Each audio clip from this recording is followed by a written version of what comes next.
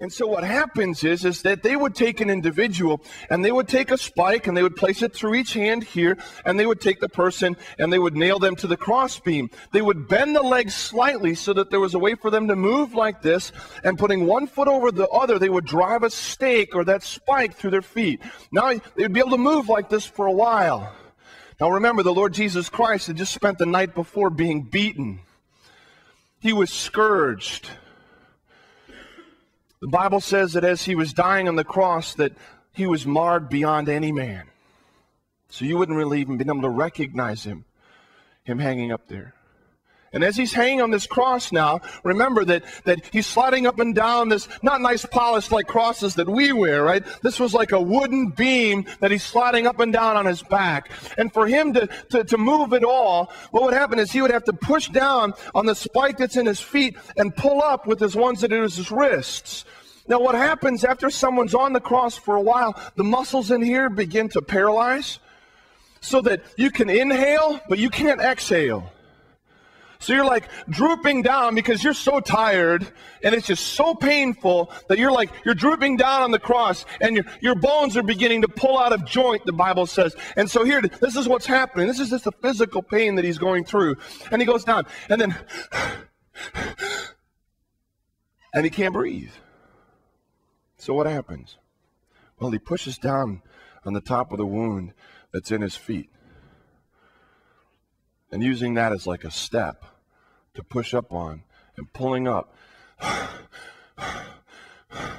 And then after a while, as the muscles begin to tense up again and the pain is just too excruciating, he slides back down the cross again. This happened to thousands of people. This wasn't just the Lord Jesus Christ. This was thousands of people that were killed under the Romans. But this is the Lord Jesus Christ. Not a sinner. Falsely accused criminal hanging there in my place. In my place. As he hangs there now, for him to say anything, he's got to push down on that spike. He's got to pull up on his hands. And now he's got to speak. It's with intent. This wasn't just sort of mumblings of a madman. These were with intent. He was speaking. During that first 3-hour period, as the Lord Jesus Christ hung there were 3 things that the Lord Jesus said. In Luke chapter 23 and verse 34, the first thing he does is pray.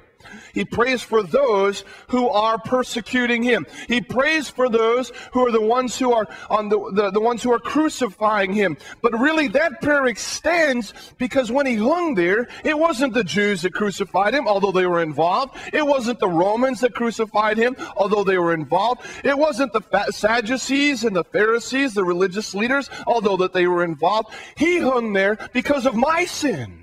Because there was no other way that I could be forgiven other than him hanging there in my place and dying on that cross. There was no other sacrifice that would be good enough. There is no one else who could do the work on my behalf. He had to die. It was necessary for the Christ to die so that forgiveness and repentance could be preached to all nations, the Bible says. So as Jesus is hanging there, he prays, Father, forgive them, for they know not what they do. His mom is watching him die. She's standing at the foot of the cross. I bet you her heart was just, well, the prophet said, right? It will pierce your heart. A sword will. He was dying for her as well. Be very clear on that. But she was watching him die. One of his disciples there, we believe it was John, and he looks at these two, and there were other ladies that were there. There were other people, but he speaks to his mom. He speaks to this disciple that he loves, and he says to her, woman, behold your son. They weren't family, but he made him family. Gave him the trust and care of one another, and he said, this is your mother. Take care of my mom, right? Who's he cared about now? Jesus, he's hanging on the cross. Who's he interested in? Oh boy, this hurts. No, it's like praying for those that are doing the work. He's concerned about his mom he's hanging there and he's dying. He's concerned about his mom and her care. Woman, behold your son. Behold your mother. This is all during the first 3 hours that Jesus hangs on the cross. There's another one. I have to say this is one of my favorites. Because as Jesus is dying there, there's two other guys, two other criminals that are being crucified on either side of him.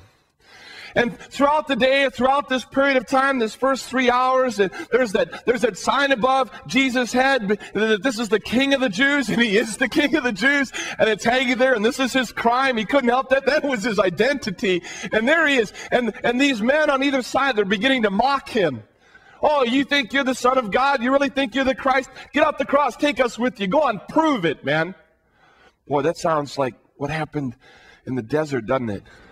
If you're really the Son of God, like change this and do this and do this. Prove you are. If you're really the Son of God, come off the cross. And as they're making fun of him, something's happening to one of them. I believe it was the one on his right hand. And as Jesus is there, and as he's going through this, and he's praying for those that are persecuting him, and he's taking care of his mom and this disciple and making them family, this prisoner, this absolutely wretched man that was being executed with the death penalty under Rome, hanging next to him, and he's watching this, and something's going on in his mind, something's going on in his heart, something's going on in his understanding. It's almost as if someone's pulling back the curtain for him. It's almost as if somebody pulls it back, and he looks at Jesus, and he no longer sees this human being that's dying. He no longer sees just this man who claimed to be this or claimed to be that. But now he looks at him and he sees someone entirely different. He sees the Christ. He sees the Son of God hanging there next to him. You know something? What strikes me about it is that the Lord Jesus Christ, as he's hanging on that cross, where else was he going to meet with that thief? When else would that thief have the opportunity to talk to Jesus face to face? And as he hangs there, right? This thief turns and after he had already just said bad things to him and this and that, but something's changing now, and he tells Jesus, in fact, he rebukes the other guy, says, listen, don't you fear God? We're getting what we deserve. He's done nothing wrong. And he looks at Jesus, and remember, he's got to do the same stuff. This is with intent, and he's crying out, Jesus, remember me when you come into your kingdom. What'd Jesus say? Forget you, man. What are you talking about? Remember me. You were just making fun of me, man. You don't deserve this. Is that what he said? No. He said, I tell you the truth, assuredly. Today, you will be with me in paradise. Today, you will be with me in paradise. Those three phrases, Luke 23 and verse 34, John 19 verses 26 and 27, and this last one, Luke 23 and verse 34. Three things. The first one is a prayer of forgiveness. Understanding that it was why Jesus died there on the cross, that as he died there, he was paying for our forgiveness. He was the one that was taking our sin on himself so that we could be the ones forgiven. When I was a kid, my mom, she'd spend hours cleaning the house, and I loved playing outside. I loved climbing trees, and I'd get all full of sap and dirt and mud and everything else. And I would come into the house, and there were times Mom said, "Listen, I've cleaned the house. Leave your shoes at the door. I don't want the dirt in the house." So sometimes it was even worse than that. I got to take off my trousers and everything else, like a little boy outside trying to just get cleaned up, then go right into the bathtub kind of thing. But my mom would clean the house, and she didn't want dirt in the house. God's house, it's absolutely clean. It's called holy. It's like light, and there's no darkness at all. It's absolutely pure. And God doesn't want any dirt in his house. None.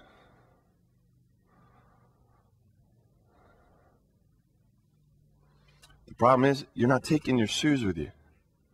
So you can't leave your shoes at the door. God doesn't look at the outward appearance. Where does he look? The heart. You need your heart clean.